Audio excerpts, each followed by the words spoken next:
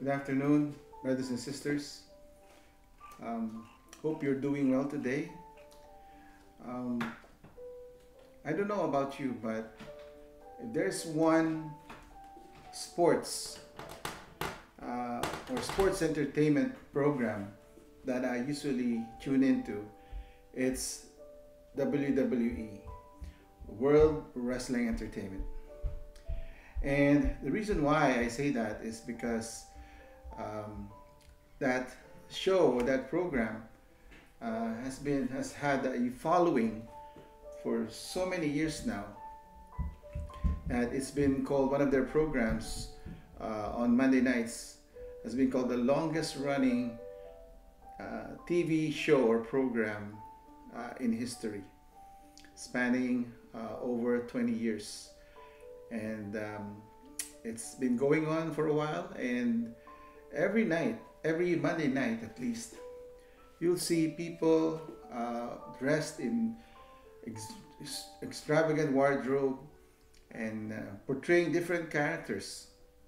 And it's been called the man's soap opera because it has the the the trimmings of a good storyline, good entertainment, and athleticism that is really allowing people or the audience to tune into it.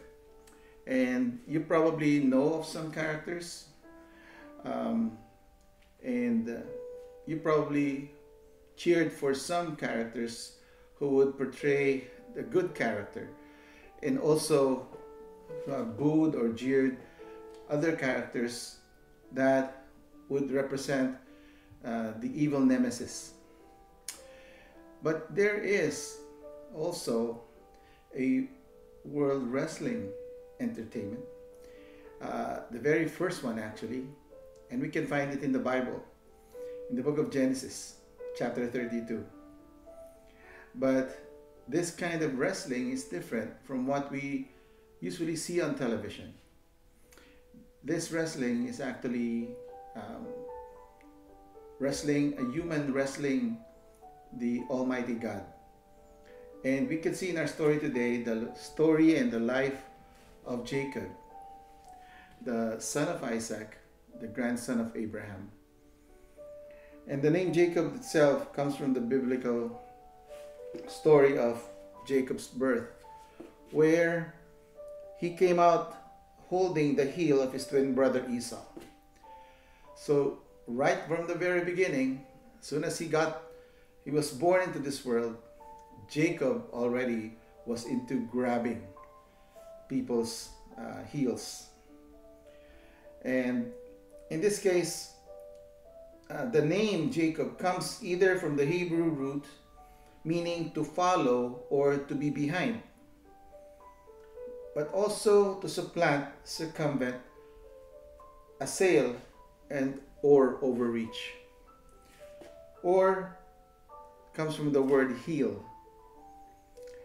And just like in any wrestling storyline on television, there would be the hero and there would be the heel. But let's take a look at the life of Jacob today. If you have your Bibles with you, again, it was read to us in Genesis chapter 32. And you might also be one who enjoys sports and athletics, but never been a wrestler. And you might not be able to appreciate the wrestling aspect of sports. But if you are a mixed martial arts enthusiast, you'd probably appreciate this kind of martial art. But then today, we will be looking at, metaphorically, the life story of Jacob the wrestler. And who did he wrestle? He wrestled none other than God's angel. And in our story today, we will just be looking at how we can learn some principles from Jacob and his life. But first, let's all pray. Dear God, Heavenly Father, praise you and thank you, Lord, for your goodness, for your faithfulness in our lives. Lord, many times, Lord, we do realize that um, although sometimes we have good intentions, Lord, and just like Jacob, we have we have in our hearts, and our only wish is that we will please you, and that we will be able to say our prayers, Lord, to you with much power and confidence. But Lord, during these dark times, we can only truly say that unless we have wrestled with you, O God, in prayer, then you won't truly realize and you won't truly understand and appreciate how it is to struggle, how it is to prevail in prayer. Lord, thank you for today. Holy Spirit, please be with us. In Jesus' name, amen and amen. See, in our passage today in chapter 32 of Genesis, verse 28 says, Then the man said, Your name will no longer be Jacob, but Israel, because you have struggled with God and with humans and have overcome. See, Jacob was the son of Isaac. And he's also, his mother is Rebecca, and his brother is Esau. And he's the one who actually grabbed the heel of Esau. And his grandfather, of course, is none other than Abraham, the patriarch of Israel, of the God's chosen people. But then Jacob also had two wives. He had Leah and Rachel. He also had two concubines. He had 12 sons, one daughter, and several sheep and goats.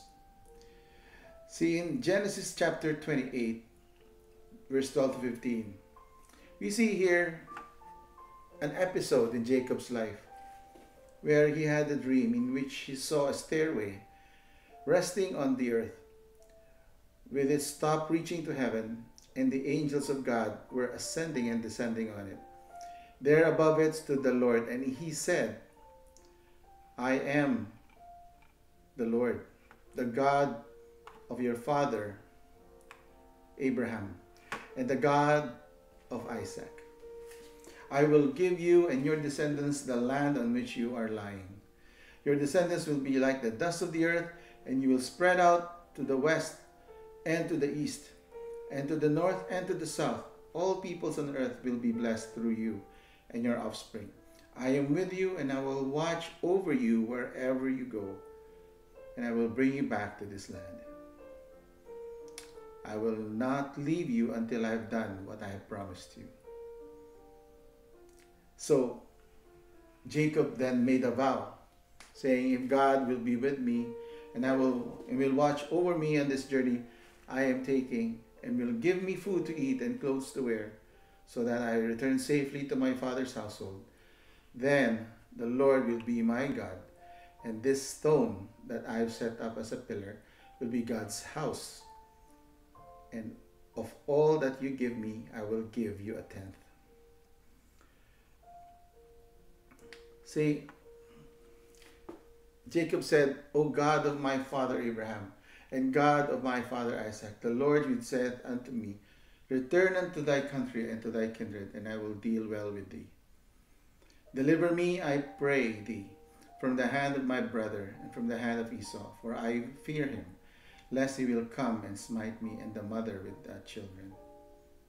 So Jacob returns to the promised land as God tells him. But unfinished business with Esau, where he ran his life from. He sends word that he's coming back. Being blessed by God via a messenger, he had 400 trained men as welcoming party with him. So this might be the setup for a possible collision or clash between these two brothers. So, might be exciting, but not by this, with an entourage of flocks and the whole family. See, he's been in a difficult place before, Jacob has. In verses 7 to 12, we can see there. As Jacob went on his way, the angels of God met him. And when he saw them, he said, "This is God's host." He saw the angels of God in a dream, encamping around about him. And Jacob sent a humble conciliatory message to his brother Esau. And the messengers returned to Jacob, saying, "We came to thy brother Esau, and he cometh to meet thee, and 400 men with him." Then Jacob was greatly afraid and distressed. And he divided the people that was with him, and the flocks, and herds, and the camels, into 2 bands, and said, "If Esau came to the one company and smite it, then the other company which is left shall escape." He goes back to problem solving mode in verse 13. We can see there that he had a plan to give Esau a series of gifts to win him over, to prepare for the worst. But still he cannot sleep. He had no peace. He was not at peace. In verse 22 it says. So, is Jacob in a place where he is acting in faith or in fear? Or is it the old shady Jacob that we know? See, some of us today, we most likely in this kind of situation, in a pandemic, might be acting in faith. Or we might be acting in fear, just like Jacob. Are we going to go back to the times where we feared so many things? When we feel like we cannot move forward because we are afraid. Are we going to go back to our old selves? And after a year of this pandemic, still crumble at the thought that God will not be with us? Because sometimes we're acting like we have no God. We're acting like we are so fearful, and we don't give ourselves the opportunity to exercise our faith. See, the text here doesn't tell this about Jacob, but we know that he prayed. And that's something that he did. He prayed. And yet he is afraid, and he was alone. And yet he has come to the end of his options. And he realizes he has done absolutely everything he could. But it is not enough. And I think God is moving Jacob to the next exact spot where he wants him. And God wants to bring Jacob to the end of himself. It's easy to remember God's promise of blessings to Jacob's family. In other words, in order to bring Jacob to a place of blessing, he has to bring him first to the end of himself. And my takeaway in this is that in order for God to take me to a place of blessing, he has to take me first to the end of myself. To take us to a place where we have done all and absolutely all that we know, and realize that it is not enough. See, that's the first principle we can learn here. To get to a place of blessing, God has to take us first to the end of ourselves. See, I'll tell you a story where many years ago, when we decided to immigrate to Canada, we thought, okay, if we were going to live there in Canada, we were going to study there, we're going to start a family there, my wife and I, we have to decide to sell our house in the Philippines. And then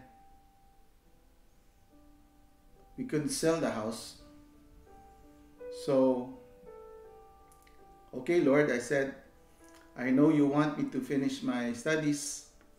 Back then, I was studying in the Bible school. But then, I can't sell this piece of property.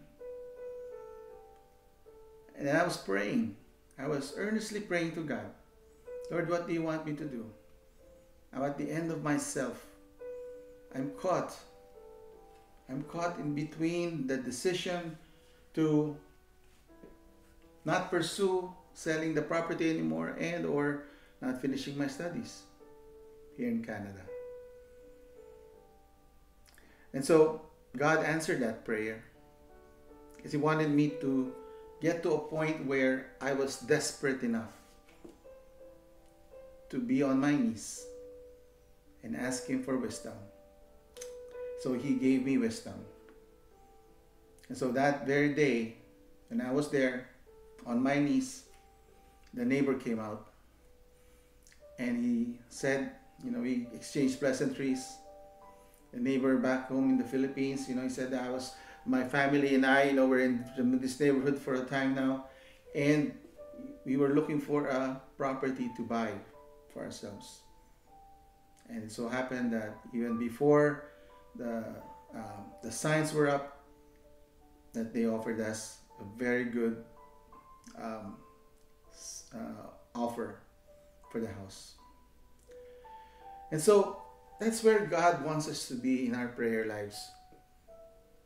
Sometimes we have to be at the end of ourselves. Sometimes we have to be in desperate mode so that we will truly be earnestly, sincerely asking for His will, asking for wisdom, asking for forgiveness, and asking Him to intervene.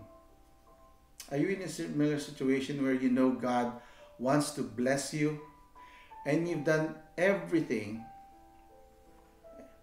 but then just like Jacob here in the Bible was been in desperate mode and alone couldn't sleep, he had no peace. And so now God wants Jacob where He wants him. Now he is ready for a fight. He is ready for a wrestling match. In verse 24, it says, Then Jacob was left alone, and a man wrestled with him until daybreak. See, Jacob was a fighter. He has fought all his life. And he knows when people start swinging, when people start when they start swinging at him, he starts swinging back. He starts fighting back. So suddenly you have this picture of a comical wrestling match that went on and on and on all night.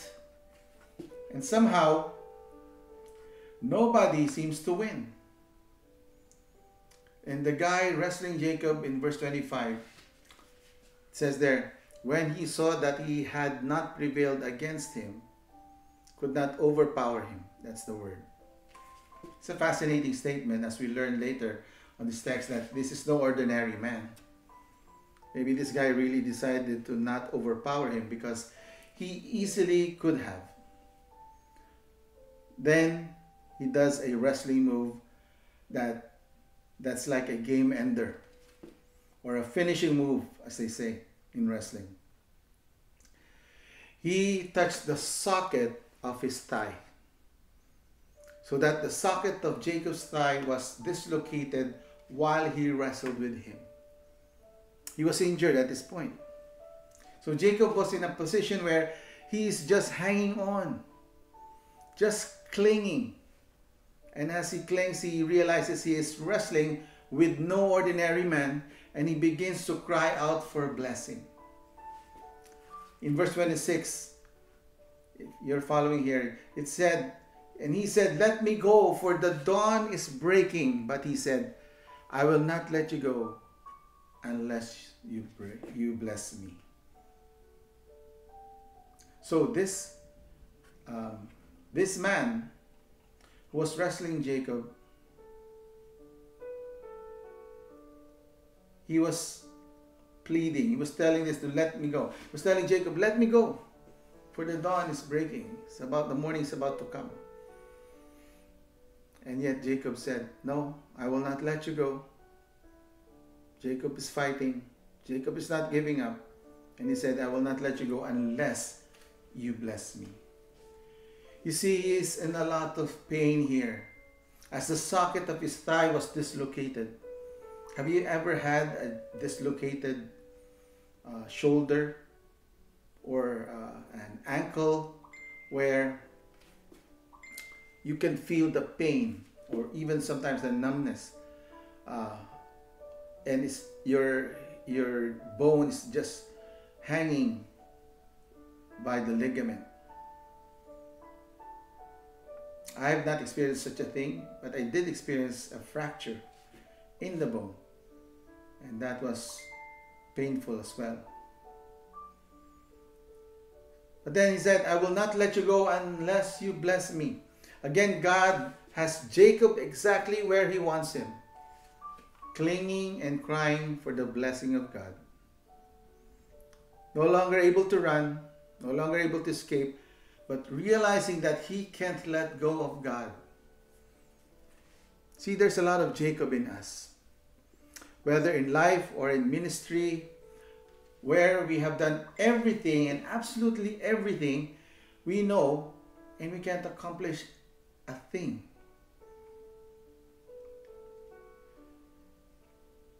So,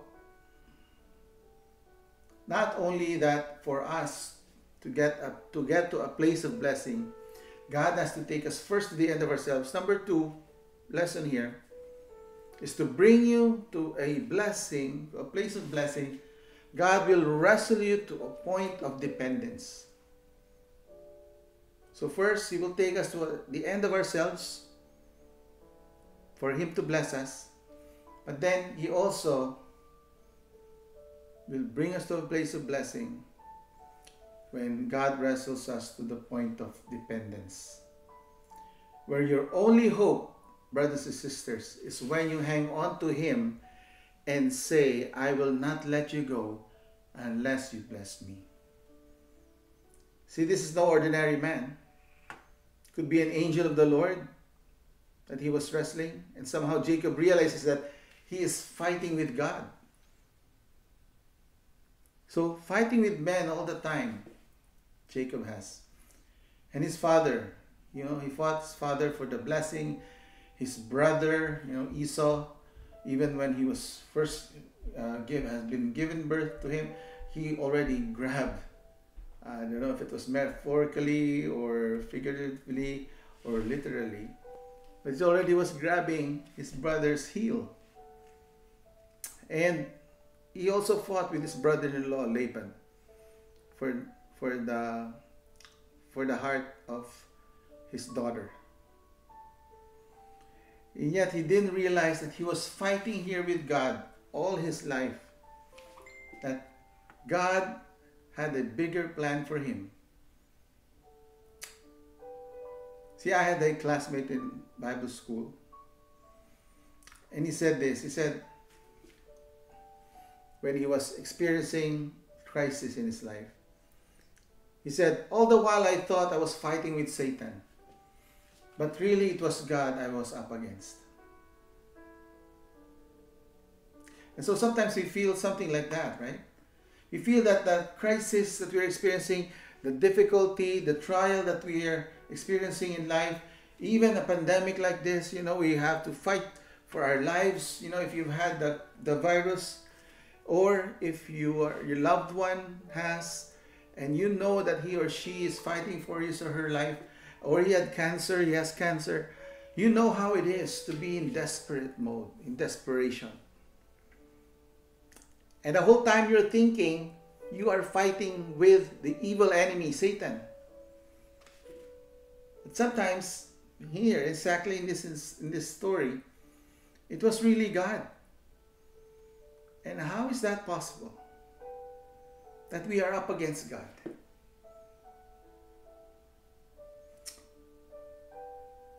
We are up against God in terms of our prayer, in terms of us trying to receive God's blessing for our lives.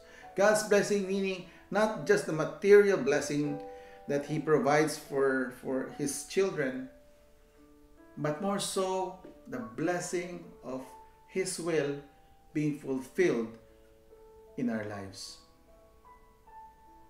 See, the question is this. I don't know who you're up against today. Maybe financial hurdles, you lost your job, maybe it's a relative or a loved one or a friend you know who's fighting for his life or her life due to an illness. Maybe these are family issues, maybe relational, maybe someone that you have not truly forgiven, maybe someone who's truly a pain in your life and you're trying to get rid of him or her. Maybe it's about a wayward son or daughter and you want him or her to come back to God, to come back to a loving relationship with Him. Maybe it's health or faith issues. Maybe it's about your own faith. Maybe you've lost faith. You have lost hope. See in Genesis 32 verse 28, it says there, then the man said, your name will no longer be Jacob, but Israel. And why is this?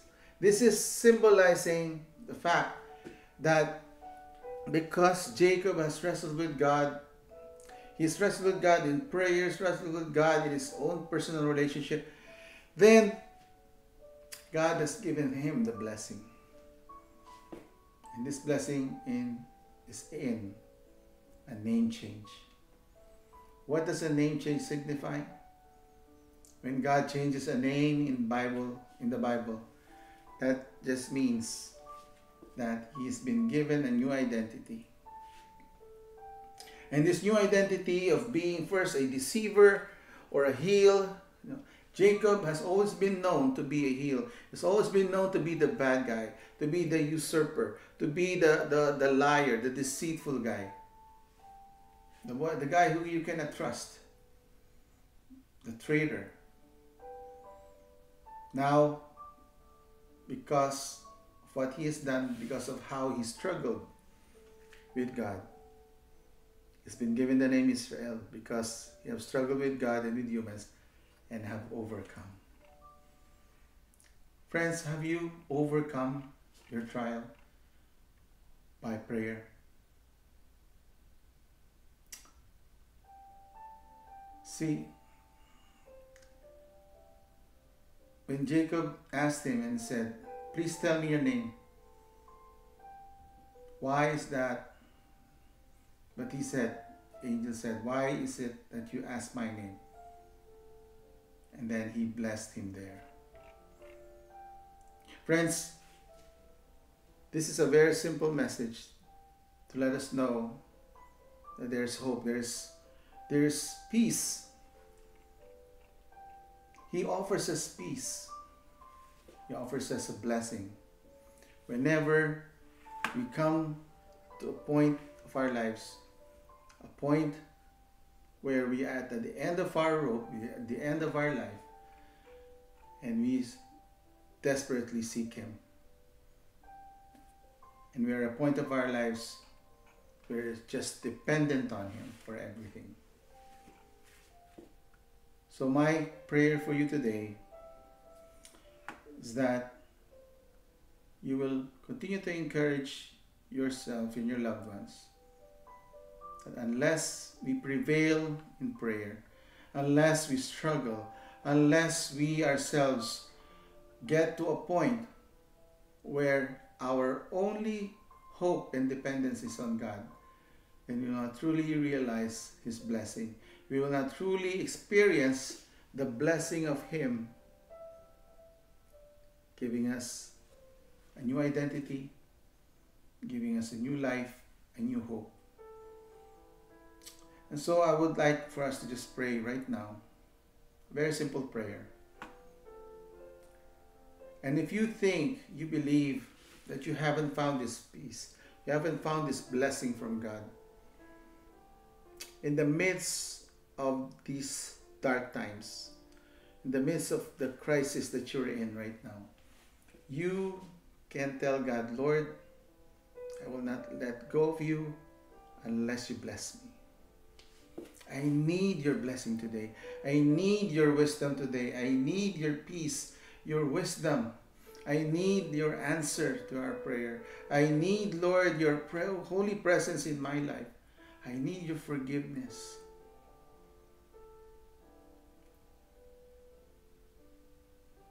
Shall we pray?